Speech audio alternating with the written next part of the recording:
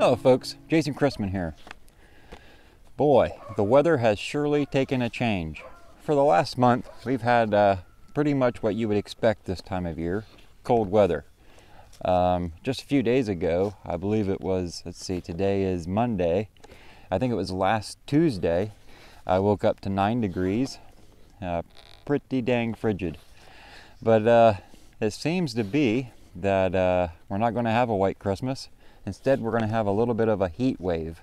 So yesterday, when it was 54 degrees out, I went around and made some inspections, made sure everything looked good, make sure they had plenty of food stores, swept the dead bees away from the entrance, making it fully accessible now, and everything's looking pretty good.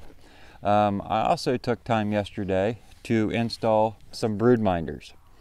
If you're not familiar with BroodMinder, BroodMinder makes wireless sensors that you put in your hive that monitor the temperature and the humidity. They also make sensors that just measure the temperature. And they also make a wireless hive scale.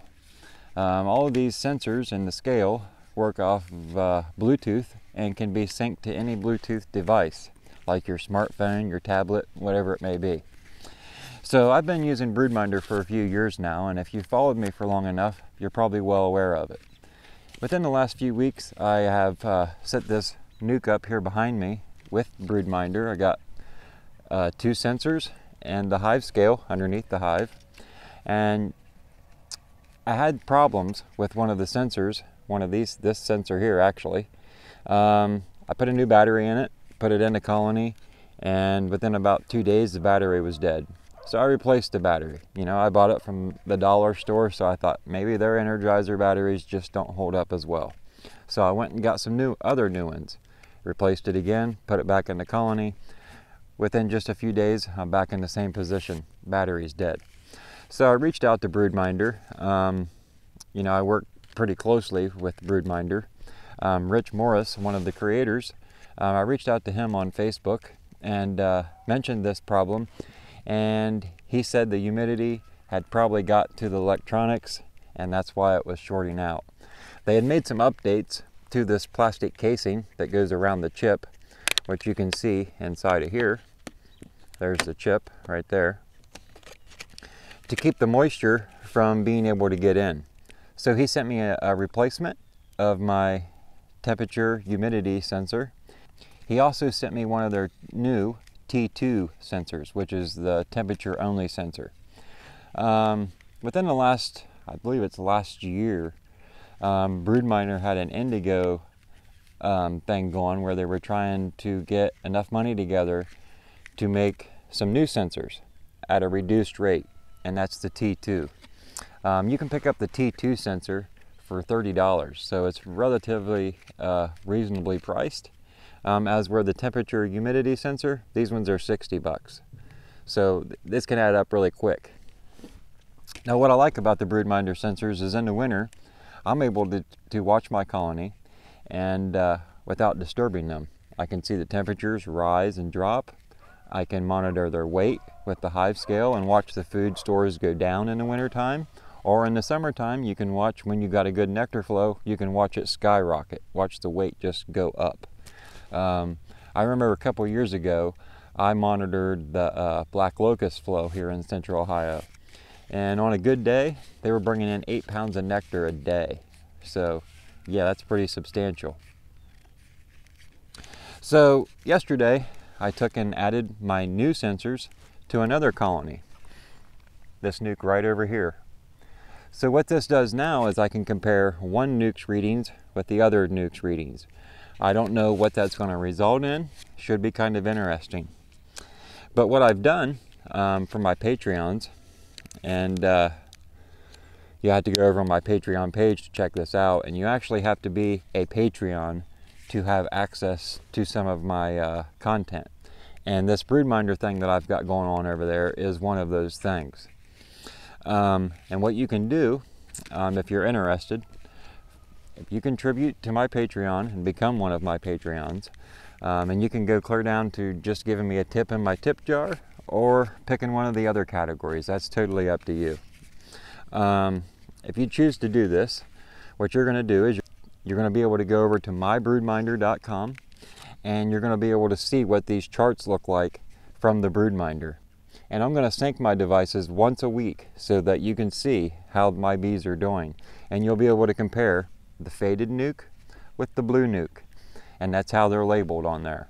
So if this is something you're interested in, I'm just throwing it out there. This is a way for you to see how BroodMinder works without making the financial investment.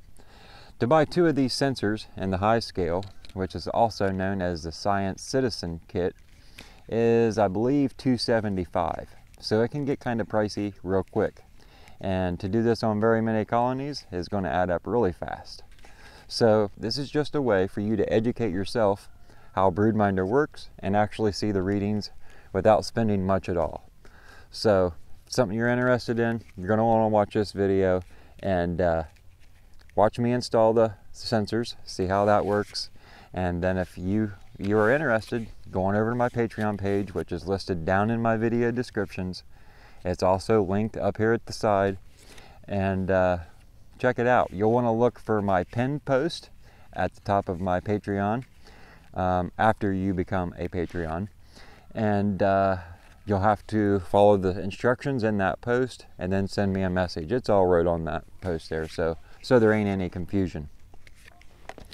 Also, in this video, I'm going to be using something I just got that seems to be very, very handy. I used it yesterday while I was out here checking the hives, and I want to throw a huge thank you out to Kevin McMahon. Boy, you just made it, buddy. That is awesome. I don't want to give it away just yet, but this device that Kevin McMahon is selling is very, very handy. I can see how it's going to help keep all of my tools together, and no more losing the hive tool. So if that's something you want to check out, watch the rest of this video.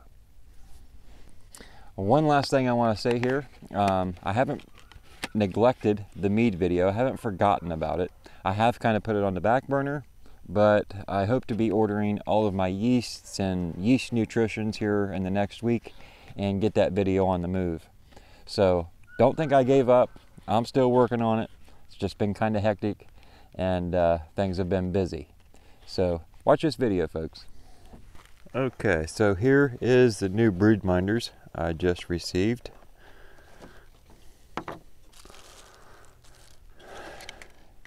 Here's the old one, the one that went bad on me. And here is the new ones. Now there's 2 different sensors here, and I want to explain.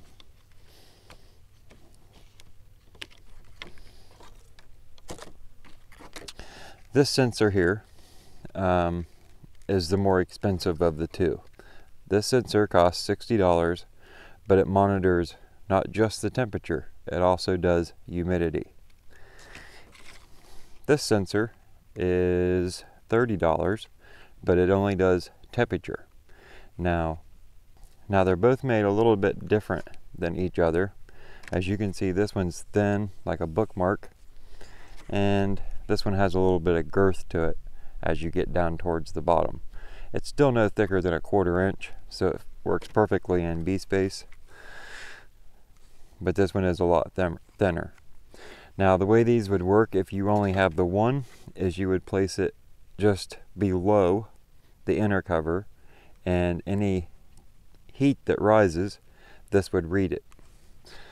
So I'm going to install both of these in one of my nukes, and we'll be able to compare the nuke that I have set up now, which is this one right here, and the other one I'm going to place the sensors in is this one here. So that'll give us something to compare on my BroodMinder.com, where you get to read your measurements. Okay, since I plan to use both sensors, I am going to stick the one that measures both temperature and humidity towards the top, and stick the other one in the lower box.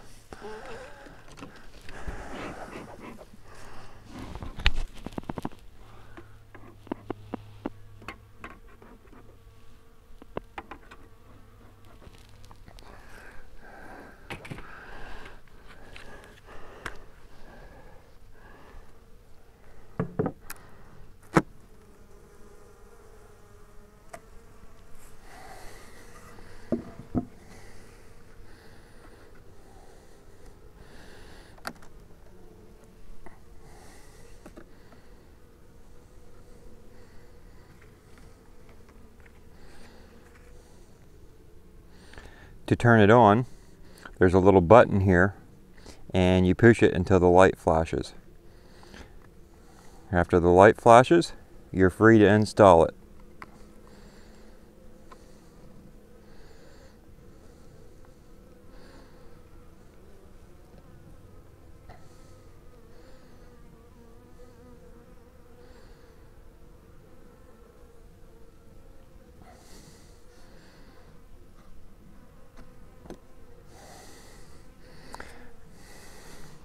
Now this sensor is a little bit different to activate. You've got this strip here, which happens to be a sticker with the sensor number on it. We're going to pull this. That's going to activate it because the sticker was between the battery and the battery connection. Now we can pull the back off of this and go ahead and label our sensor.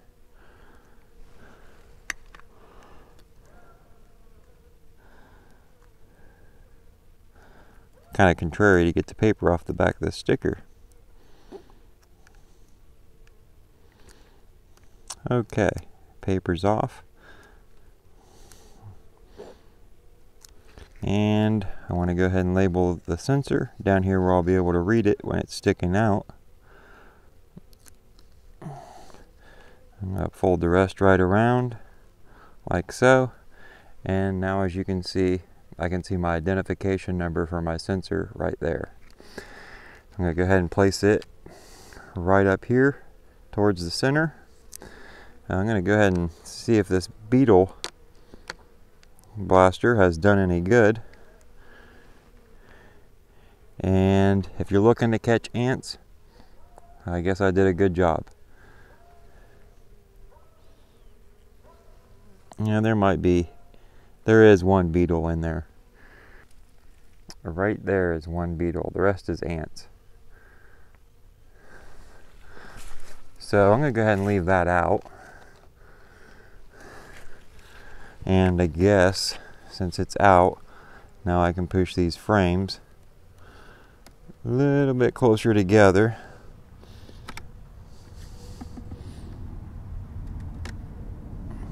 Just like so. I only want to leave my number sticking out. And, you know, just so I don't have any problems, I'm going to go ahead and scrape this burr comb off under the sensor. There we go.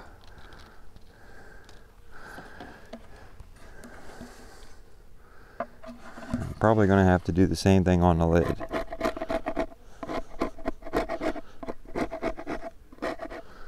And you don't want to dump that on the ground, so I'm going to dump that up on this other hive so I can sweep it into my hand and put the lid back on.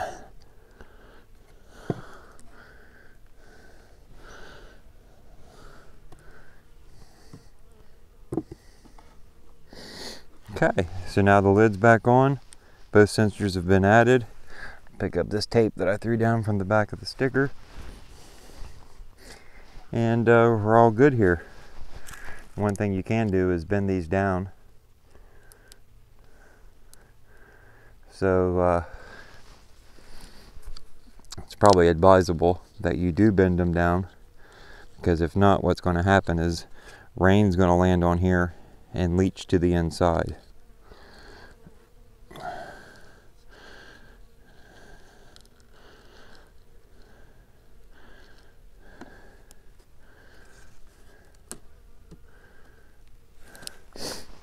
There we go, folks. So now we'll be able to compare those readings with this colony's readings.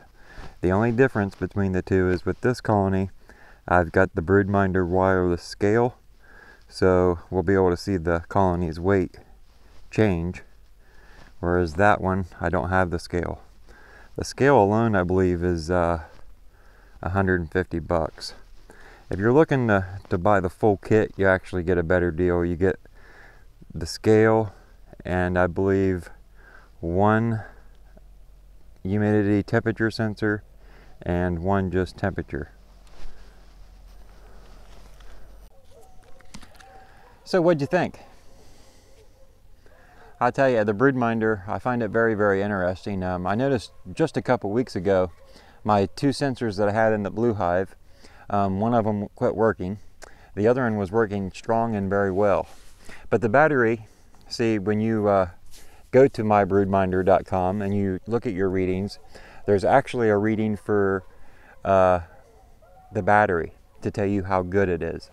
And I watched it, I can't remember the exact numbers, but the battery life had dropped quite a bit. And then, for some reason or another, I guess the bees had moved up around the sensor, which created some heat. That brought the battery life back up. And you can watch the battery life come back up, and you can watch the reading for the bees' temperature go up at the same time. So I thought that was rather interesting that the cluster of bees had moved up around the sensor, creating enough heat that it rejuvenated the battery. Who knew bees could charge batteries? So did you notice Kevin McMahon's tool pouch? Very, very handy. I'm very impressed. I think this is going to make beekeeping a lot easier as far as keeping my tools all together. Now I haven't exactly figured out what I'm going to carry in it permanently, but to experiment yesterday, I threw my queen marking pen over here. When you buy this pouch, it does come with this queen cage. Kevin's put a cork in the end and got it totally blocked off, so you can just throw your queen in here, carry her in your pouch until you're ready. Maybe you're making queenless splits. You want to take the queen out, put her in here till your splits are all made, and then you want to put her back. I also carry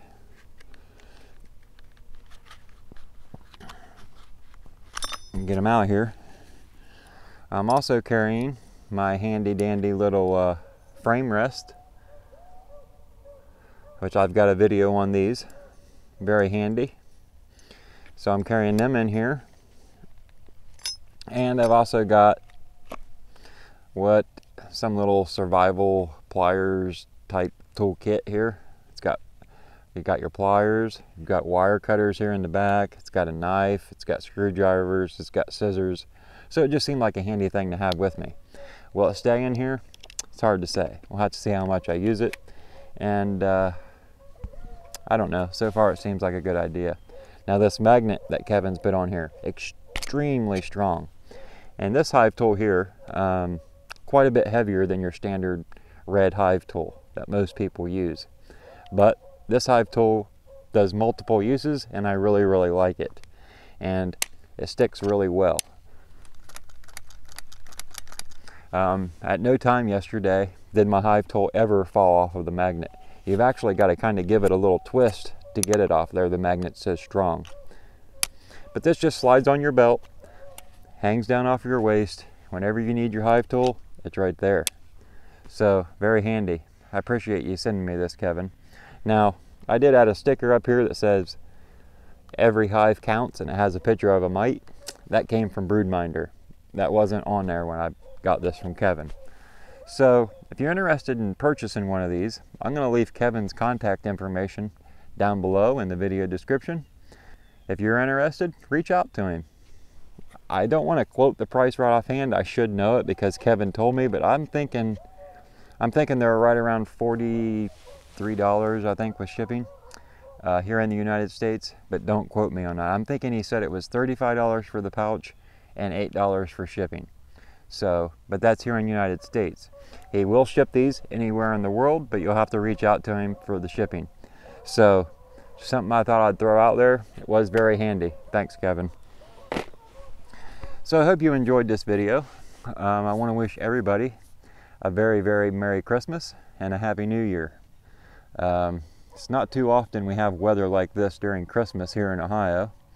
So I'm going to do my best to play in the bees as much as possible on Christmas. And I hope you get a chance to enjoy yours, if not on Christmas Day, maybe a day or two afterwards. If you enjoyed this video, throw me a big thumbs up. That'll help boost it in the YouTube search ranks and make it easier for other beekeepers to find. If you haven't subscribed, then why the heck not do it now? Go down there and click on that little subscribe button and make sure you click the bell so you get notified when I release videos. Thanks for watching, and we'll see you soon, folks. Hey, did you know that when I'm not making videos here on my YouTube channel, I'm still sharing videos over on my Patreon page? And when you become a Patreon, you don't just get videos, you get all the other content that I'm sharing for my Patreons. So it's something you might want to consider. I, for one, would appreciate it, and I hope together we can learn something new about BroodMinder and the readings that it's putting out for us. So thanks for watching, folks.